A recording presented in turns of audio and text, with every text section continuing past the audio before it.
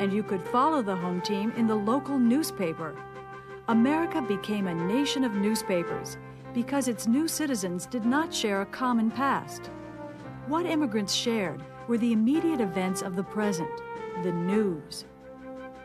Aided by the inventions of the telephone, telegraph, and high-speed press, metropolitan newspapers doubled in number between 1870 and 1900.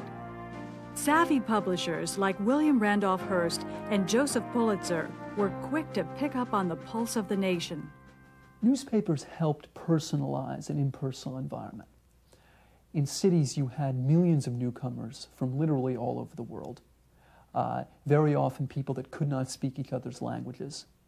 And what the metropolitan press, the newspapers, did was, through human interest stories, stories about romance, stories about crime, stories about other kinds of dramatic individual achievements and phenomena, was they made that environment personal. Somebody from England or somebody from Scandinavia or somebody from Romania, they could all look at the same newspaper and they could share in a single event. The metropolitan press shortened the distance between diverse people and helped make them one people.